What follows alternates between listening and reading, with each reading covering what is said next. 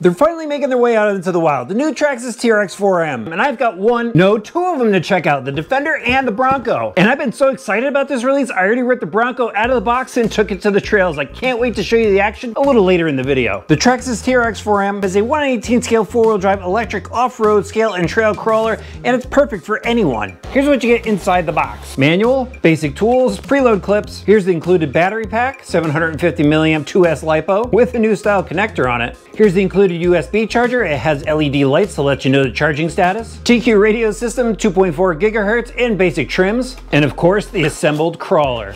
In this video, I'm also going to tear down this Defender so you can see what's inside and determine if it's worth your $150. This rig and the Bronco are available in a bunch of different colors. They're available at local hobby shops, or I'll have an affiliate link in the description below. First, we need to take a look at these bodies. They're actually hard bodies, a thin plastic, so they're nice and lightweight. They're multiple piece, clear windows. I love the roof racks on both of them. We've got separate mirrors, door handles, grills. The headlight and taillights are clear because you could add LED lights later. There are LED lights in the bumper, decaled out of the box, like the fake spare tire out back on the Bronco. And check this out, we've got a jerry can and a jack, as well as a fake spare tire on the back of the Defender. And as you can see, no body clips. There's just a front and rear clip. You push up on them and the body will pop off, making it nice and easy to access anything inside. Let's take a closer look at the chassis now. Look how compact this thing is, how slimline, and the frame rails are actually stamped metal, and it is really rigid. I like the look of the shock purchase. It's a one piece that goes down to a cross brace and over to the other tower. Nice flat skid plate in the center, and it looks like the transmission drops down nice and low in there. Here's the battery tray with a rubber battery strap to secure the battery in place. Nice and easy to access. And then the rear shock purchase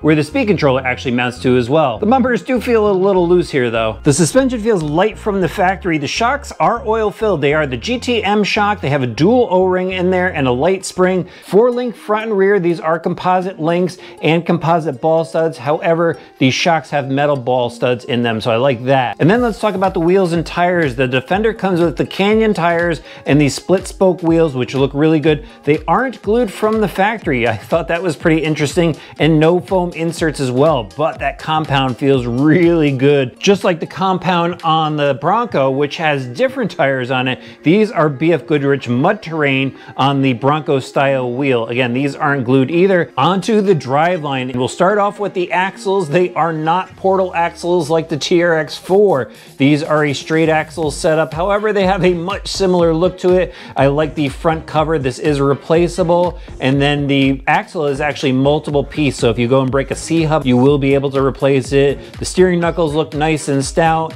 Inside the axles, there are composite gears and all oil-light bushings, which is pretty interesting. I actually really like that they're oil-light bushings in a car like this. They're not nylon, so they're not gonna wear out. An oil-light bushing is self-lubricating, and they last a pretty long time and very little maintenance on them. It has metal CV shafts out to the front wheels. But moving on to the center drive shafts, they are slider-style drive shafts. They do have the O-ring that holds in the pin. A little concerned about that in case you get hung up on something. And then let's move on to the center transmission. A pretty compact setup. I pulled this apart for you guys. There are oil-light bushings inside this as well in all composite gears. And I did notice in the accessories on the website that they have alternate gear setups. Finally, let's check out the electronics. We'll start up front with the heavy-duty micro servo. As you can see, it's mounted to the axle. Pretty interesting mount too. I like how the link is raised up so it gives you some more clearance. Pretty cool. And then look at the wiring on this. Absolutely perfect. Right from the factory, everything runs so it's out of the way, all nice and tucked away. And then mounted to the transmission is an 87 turn 180 size motor, long can for torque. Then we go back here to the Traxxas ECM 2.5. This is a 2-in-1 receiver speed controller combo, and this actually has 3 modes to it. So there's a standard mode, a trail mode, and then a crawler mode.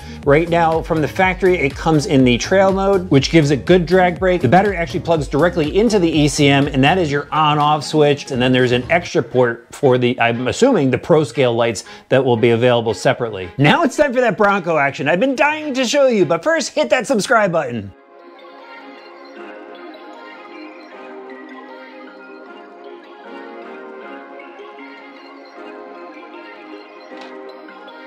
Perfect.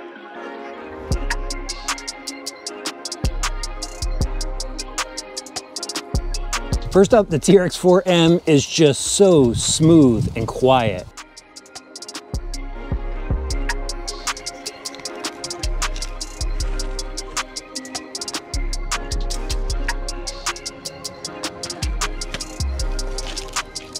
Oh, I love the way this Bronco looks.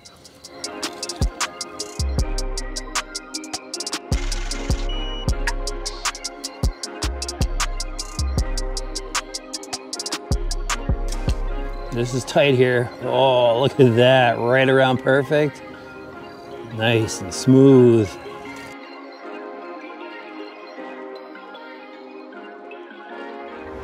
I think it has plenty of top end speed.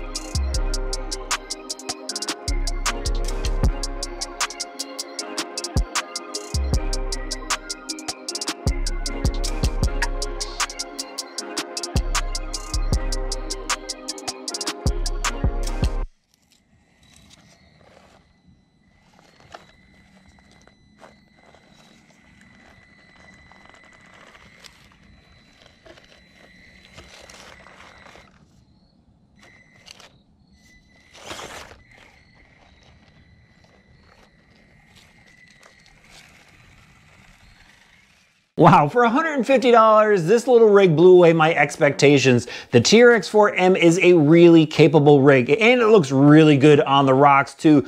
Love this Bronco body. The weight is pretty low on there, and even though it's a hard plastic body, its side hill's pretty good, and it does roll over. I did roll it over and scratch up the body a little bit, but it takes a lot of abuse. I didn't run the Defender yet because I'm actually saving it for a project. If you want to see that, make sure you subscribe so you don't miss it. Now, the steering on this was pretty awesome. I forgot to mention before, it's got 45 degrees of steering, and that heavy duty micro servo actually has some pretty decent muscle to it, and I was able to get this thing turned up when it was bound up in some rocks, and it definitely has a lot of the steering on flat ground. The power is pretty good too. Lots of torque from that 180 size motor. The throttle is pretty smooth for a ready to run speed controller, a little abrupt on the startup, and you will have to throttle up a little bit if you do get the wheels bound up. And the drag brake is really good in trail mode. Again, it's got 3 different modes and definitely has a lot of power to bump up and over rocks. The suspension works awesome as well. I mean, just kind of floats over the rocks. The one area where it hangs up though is it is a full body truck, and so if you do get the fenders caught up on some rocks, it will upset your crawl a little bit. I don't really have any complaints about the rig. I guess if I had to nitpick about something,